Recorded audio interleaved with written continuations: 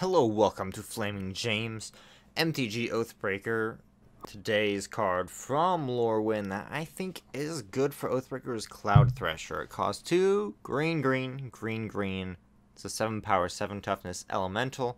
So its converted mana cost is 6. It has flash and reach. What I especially liked about this, oh, by the way, it has an evoke cost for 2, green, and that's special because when Cloudthresher comes into play, it deals 2 damage to each creature with flying and each player.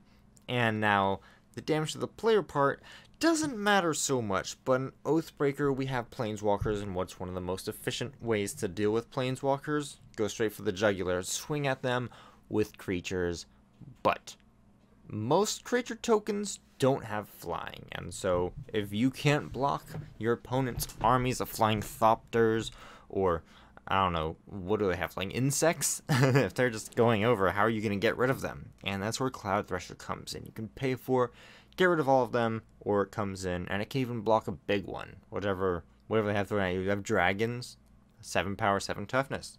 Cloudthresher comes in with flash and stops it.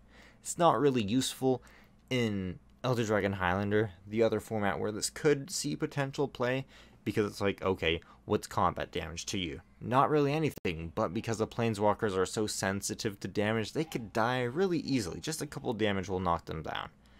And that's why Cloudthresher is way more, all the damage is way more vital in Oathbreaker, and that's why I believe Cloudthresher is way better in Oathbreaker. And you might consider playing it if you're in green. It's a convert mana cost of 6, but then it can bring down all the little flying creatures for 4 if need be.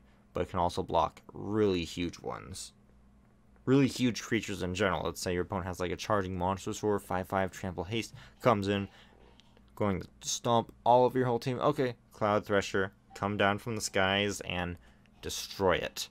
And you're perfectly safe. And you got a big old 7/7. Super good. This will be excellent to use on the defensive. I'm not saying use it offensively because it doesn't have trample, and it can only block one creature at a time, so definitely reserve it for defensive plays. And that was all for today.